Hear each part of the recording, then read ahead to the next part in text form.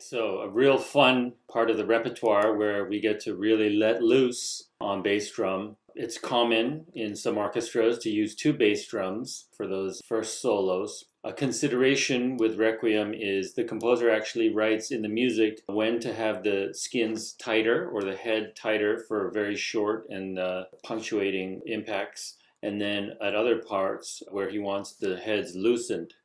So having two drums actually helps with that. You can have one that's different tension than the other.